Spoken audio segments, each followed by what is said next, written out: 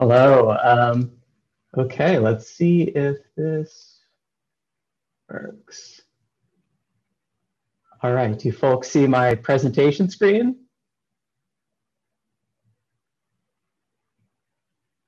Yeah, I hope.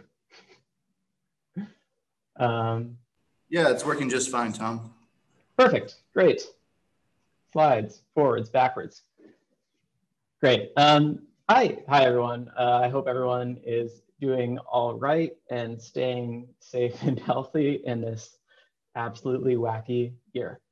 I'm going to be talking about ethics in geo. So this is one tiny slice of an enormous issue. And I just want to make it clear right up front that by virtue of giving a quick presentation on ethics, I'm going to ignore 99% of the space, even though all of that stuff is incredibly, incredibly important. But anyway, my story is in geo, at least. It starts around 2009. And I spent 8 or 9 years working at Mapbox on a lot of their open source products. I was basically working on it before it was called Mapbox, and just tried to get us from point A to B. And it was in a very optimistic era, which I think was kind of formative in terms of showing people what the opportunity was in terms of creating new things, in creating something new. And in today's world, it really illuminates where the risks are. So the short story begins around 2010. We were working on this thing called Maps on a Stick, a very silly name, but open source is really good at distributing maps that you could download and you could put on a laptop, and you could use right after there was a flood to figure out where to send supplies, and all of this really important stuff that nothing else was solving. And one of the problems with Maps on a Stick was that the stick was a USB stick, and USB sticks are really slow at transferring things file by file. So it would literally take a weekend to transfer a map of all of Afghanistan onto USB sticks that we could send it there, so that people could look at that at the election, the 2010 election, which we were analyzing for whether it got stolen. It did. So we created this thing called MB tiles, which was all of those files combined into into an SQLite database. That was really all it did. And it was simple enough that like a few years later, it had kind of caught on. People were using it. But it was a very lazy spec. We just kind of put it out there and we thought whoever wants to use it can use it. It'll be in the open source spirit.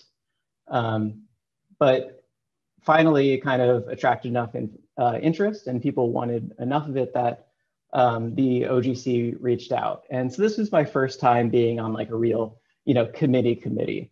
It was interesting. I was a kind of young kid. I was just trying to make something cool.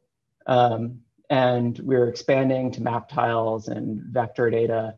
And then there were some interesting things on the thread where we started adding this thing for cloud cover and unprocessed imagery. And people started referring to the bird. And so I started thinking like, what's the bird? And it didn't take that long to realize that the bird was a drone. That one of the main sponsors of the product of the spec that we were creating, their main use case was transferring imagery from military drones to people on the ground using Android smartphones. And none of this is really undercover. I'm not breaking any NDAs by saying this. Especially in the United States, the line between NGOs and disaster relief and the military is extremely blurry. They use each other's lingo. They use a lot of each other's resources. And the OGC is very active and open about who funds its thing. But nevertheless, it really was the first time that I thought, what am I making and who is it for? And it all started with this kind of innocent idea, just maps on a stick, a silly isometric drawing of a USB stick. But as Hemingway says, all things truly wicked start from an innocence. So it drove home this question of technology being neutral. And I agree with Donna Haraway that the answer is no. But I think these 5 questions that I think you should really ask yourself are interesting because they are not are good things good questions. They're not questions that everyone agrees on. And I personally know many people who say no to at least one of these, who believe that it doesn't matter who creates things, who believe that, you know, even if the original purpose was something that is truly regrettable, if it's used for something good now, it doesn't matter, it's fine. And there are plenty of people who also think that ethics are not universal. And I think that's the hardest one, obviously. I kind of threw that on just to make this just as extra credit. I think a lot of people are undecided there, and that's fine. But to ask, does it matter who makes things? I think the Mercator map projection it's much like the Jon Snow map of cholera, or I think it was cholera, whatever. That it's super overused. But I think the most important or most interesting thing about it was that it was created by somebody who was trying to sail in a certain direction, a Flemish sailor. And it was created for setting a direction and pointing your ship in that direction and being successful at getting to the country that you're going to. But now it's used for teaching kids about the Earth. And it creates all of these unexpected ideas about the relative importance and the relative size of places. It creates a lot of very deeply set beliefs that are with us our entire lives. I think certainly for me, I grew up seeing a lot of Mercator maps, certainly more than Gall Peters. And the influence of this Flemish sailor, and then all the people who followed his example, is pretty strong in my experience. So I think in the Mercator example, we could say that yes, it kind of does matter who created a thing because that says what their intent is and that says what the properties of the thing are. And a lot of these things, a lot of the other examples of what things are based on are hidden in the names. So the EPSG codes, which we use for projections, it stands for the European Petroleum Survey Group. It's a group for natural resource extraction. It's kind of a industry organization for different oil companies. So you might just know that from EPSG 4326, which is the worst projection, and EPSG 900913, which, fun fact, is just Google upside down. It's the Google projection. But this is a ramification. The fact that the people standardizing these codes are the people extracting oil from the Earth actually does trickle into a lot of other spaces. And we see that in a lot of essentially the large GIS players. So if you look at Esri and Infosys, they have very large natural resources extraction businesses. They also have very large natural resources preservation businesses. But of course, there is, do two things cancel each other out? And then finally, like, does the original purpose matter? In another kind of giveaway, the KML, which you might know from a KML file, it's for Keyhole, which is the company that Google acquired to create Google Earth. It was originally a company that was trying to specialize on roof inspections. So you could look at your roof from space and see if it needs repair. But it was basically kept alive and it became what it was because it was funded from In-Q-Tel, which is it's funded from the CIA, the NGA, and the US intelligence community as a whole. And then finally, advertisers. We have to think about the fact that most commercial maps are now ad driven. That's especially Google, which is creating kind of an ad revenue stream to keep that part of the business revenue neutral. But there are also behind the scenes things like factual. And recently the two have been combining. So the ad tech and the military tech, as this was actually just released today, so I just slotted in this slide. But the data that we were collecting for advertising purposes is now extremely useful for military purposes. So in this incredibly scary example, a Muslim prayer app with over 98 million downloads was bought by a few of the United States intelligence organizations. And so this is kind of that, in its raw generic sense, is advertising data bad, especially when it's anonymized? I think it's not actually that useful a question to ask whether something is just bad as it sits on a shelf. It is only useful to ask that question in terms of where it ends up and what it does.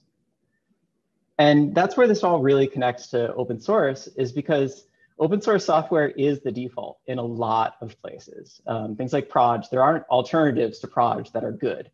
Proj kind of nailed it. The same with GeoJSON, the same with a lot of other things that we created in this community. They're great. Everyone uses them, like mission accomplished, which means that everyone uses them. And we know that a lot of open source fun is the backbone of what ad tech and military tech and all these other parts of the world are based on. And this is based on this one huge promise of open source, is that by giving it to everyone, you're giving away your right to stop anyone from getting it. So copyright law is this construct that gives you a great deal of control over how something is used. And open source is this contract that says you're going to get rid of that control. And that's what all of us do, I think. And in the vast majority of cases, it's a very happy scenario in which that unlocks the power of other people to use it, and it removes the individual from this equation to some extent. So you can't just like renege on your promises and take all of your open source back. But at the same time, when extremely powerful entities are using what we create, roughly paraphrasing, for evil, it's a little bit odd to keep this going. To keep that same bargain in place.